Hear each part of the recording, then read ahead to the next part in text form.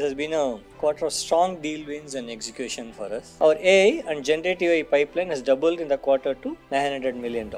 I think we've taken nation-building project we strongly executed. For example, Passport Seva, and then Ministry of Company Affairs. And it goes back to the times when National Stock Exchange came up. We're proud of the fact that, look, we've been part of that journey, and that journey will definitely continue. And India is a very strong home market for us. We are the first ones to go to campus. We already been to all the priority institutions. So there's a lot of buzz in the campus by us being there. We are seeing that.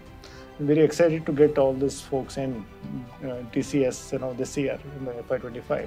We are touching the 26 to 28, which we have always believed in. Our focus will be to continue the operational rigor which we have set in place. Once the macro risks recede and growth comes back, that will only help us accelerate this journey.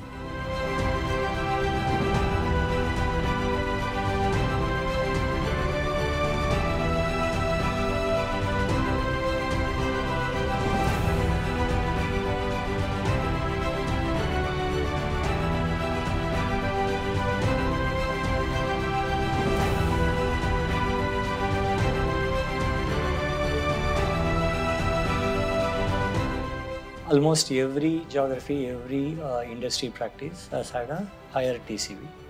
It represents what's happening in the market and customer interest in doing new things.